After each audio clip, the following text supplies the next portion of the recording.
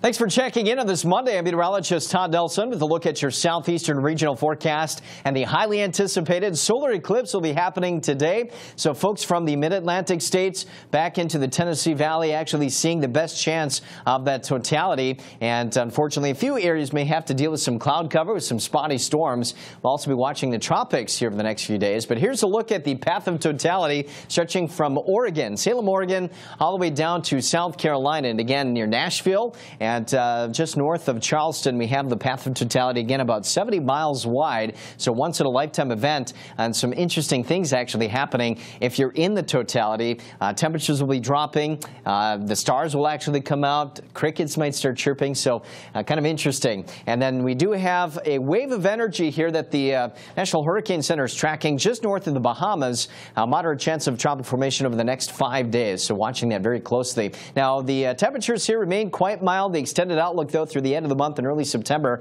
showing that it will be chilling down for that time period. Today, just a general thunderstorm threat. Tomorrow, actually, a slight risk of severe weather as you head north into Kentucky. And then on Wednesday, a marginal threat of severe weather. But again, today, some scattered clouds around midday today, especially as you head a little bit farther south into South Carolina. And then watching that wave of energy, of course, as that gets a little bit closer to the southeast in the tropics. Hopefully, you don't have any major issues with that. But happy solar viewing today.